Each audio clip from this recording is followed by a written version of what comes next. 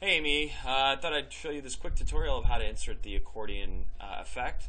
Very simple to do. Just click on anywhere on the page, click this little button here that I created, label it however you want, put in all the content here. Unfortunately, you can't format and you can't line space. You can line space on the next step. I'll show you in a sec.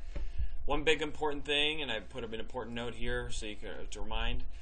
Every time you insert one of these accordions on the same page, if you've got multiple ones on the same page, just choose a unique number, whatever you want. I've done two on this page, so I've already chosen number 1 and number 2. So we're going to do number 3 for this example. I'll delete it, of course, after, so you can reuse number 3. But I've put up to 30 on there so that you can use per page. Not if you're going to put an accordion on another page, it starts all over. So it's only on the same page, and it'll say right there, insert. You're done. It spits out the shortcode. You hit update, and well, actually, let's just show you what it looks like with the other two. Bada bing, bada boom, and that's it.